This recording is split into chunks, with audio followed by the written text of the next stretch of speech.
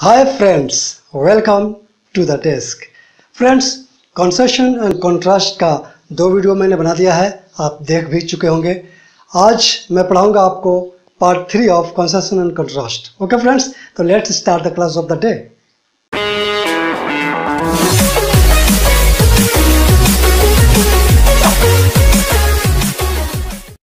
Friends, concession and contrast, अब तक तो आपको समझ में आ गया होगा कि कॉन्सेशन एंड कॉन्ट्रास्ट वाले सेंटेंस किस तरह के होते हैं। इसमें 2 भाग होते हैं सेंटेंस के।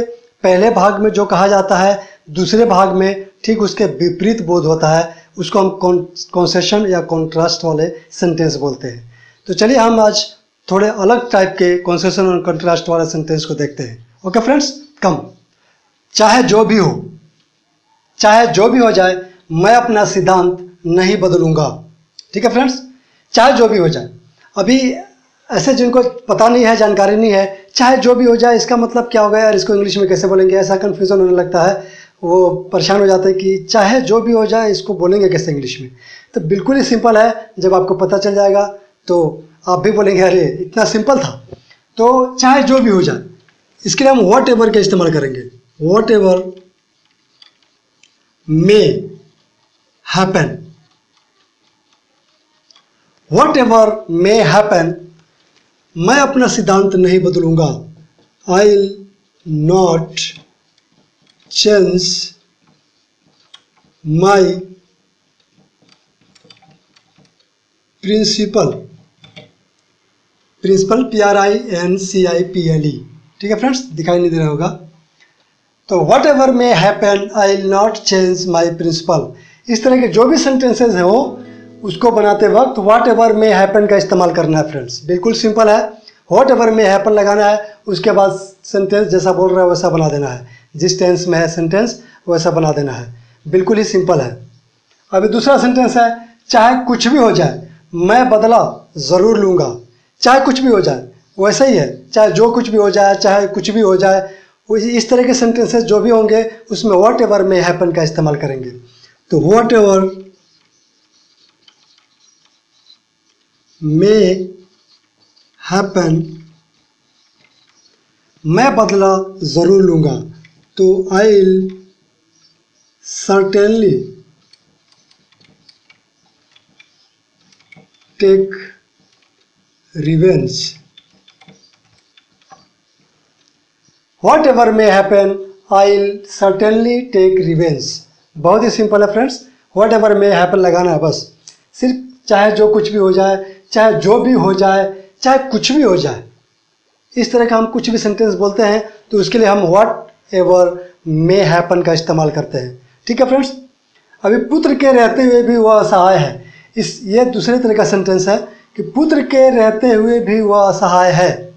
मीन्स पुत्र के रहने के बावजूद भी वो असहाय है, ही इज हेल्पलेस। ठीक है फ्रेंड्स। तो इसके लिए हम इस्तेमाल करेंगे इन spite of sons he is helpless। बहुत ही सिंपल है।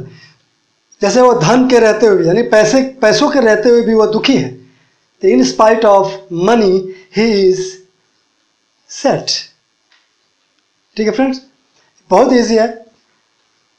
पुत्र के रहते हुए भी, जैसे मैंने बताया, पैसों के रहते हुए भी, जैसे वो ताकत के रहते हुए भी डरपोक है। In spite of strength he is timid. ठीक है फ्रेंड्स। अभी दूसरा सेंटेंस है, जहां वो गरीबों को सताता है वहां मैं उनकी मदद करता हूं। जहां वो गरीबों को सताता है वहां मैं उनकी मदद करता हूं। तो यहां पर हम इसका इस्तेमाल करेंगे व्हाइल का।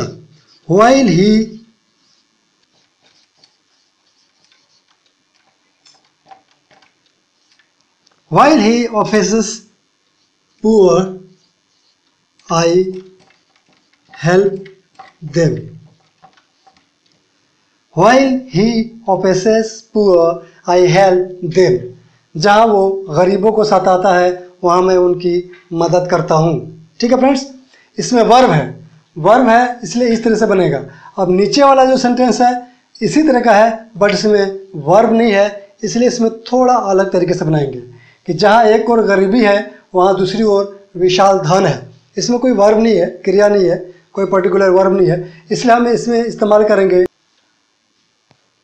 While on the one hand there is extreme poverty, there is vast wealth on the other hand।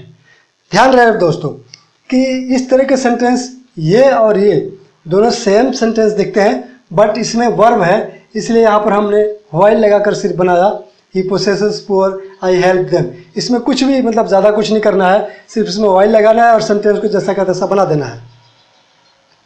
लेकिन यहाँ पर जहाँ एक और गरीबी है, जहाँ एक और इनसे एक तरफ गरीबी है वहीं दूसरी तरफ बहुत ही धन है।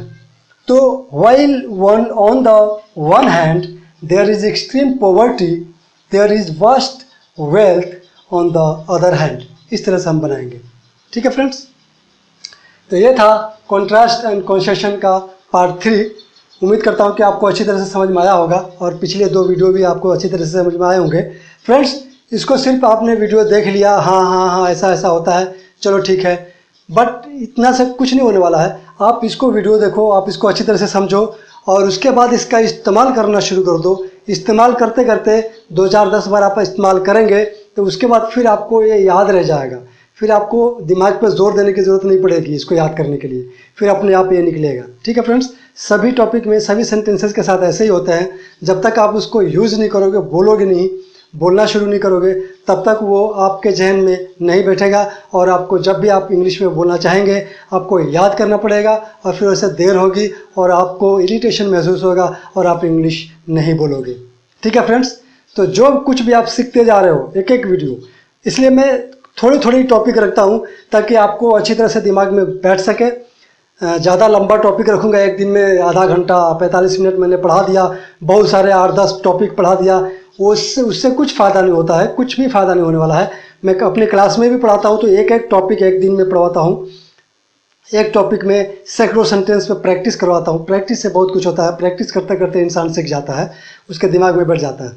ठीक है फ्रेंड्स, तो इसी तरह से आपको भी करना है। आप वीडियो देखो एक एक टॉपिक का और उसको जहन में बिठाओ, फिर उसके बाद उसका इस्तेमाल करो, बोलो उसको, फिर वो धीरे धीरे आपके जहन में बैठ जाएगा और आपको बोलने में कोई प्रॉब्लम नहीं होगा। ठीक है फ्रेंड्स, तो अब तक हमारा वीडियो देखने के लिए थैंक्स अ लॉट एंड धन्यवाद।